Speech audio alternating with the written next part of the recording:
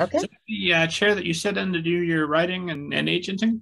The agenting, yeah. I write actually in a back bedroom, sitting on a bed and typing. I have complete separation. I have a writing room for the writing, and I have my laptop computer all set up there. It's a separate computer and everything. And it's a very Zen kind of space. I have, a cherry tree, whole triptych of cherry tree set up on one, and a lotus thing set up in a mandala. And it's just a very Zen space, and that's where I do my writing.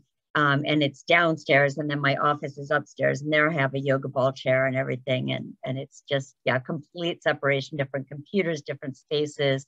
And I write first thing in the morning before agent me wakes up and is too critical of author me.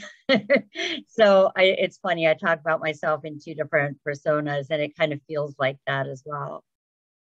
I feel like this should be the start of the show because that's fascinating. You've got two separate spaces, and so that it's like the passes of a hypnotist watch. I imagine when you get in there, like, okay, this is definitely why I'm here. There's no need to look at whatever the other me might look at during this time. I'm 100% focused on whichever persona's room I'm in.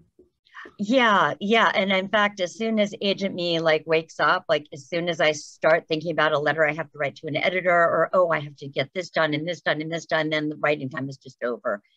Creative me can't function anymore. I can't think of my novel and my stuff. And then I have to just go up to the office and start my work day.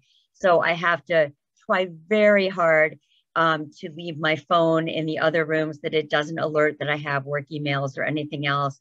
And I say try very hard because I'm a workaholic. So I'm almost never out of reach of my authors. I'm almost never off duty. That's why I write first thing in the morning. I try and write, like I said, before agent me wakes up, before agent me is on duty. So what I do is I get up actually at 5 a.m. every morning, and I go walking with my girlfriends. We walk all the way to the front of our complex and back. So we walk over 4 miles every morning. And when we get back, I grab some coffee and I go straight to my writing room. And then I write. And like I said, I'm sort of trying to beat the clock before my agent self comes online. And as soon as she comes online, it's all over. So that's kind of how my day goes. And then I'm up to the office as soon as my agent self is on the clock, and then I'm that for the rest of the day.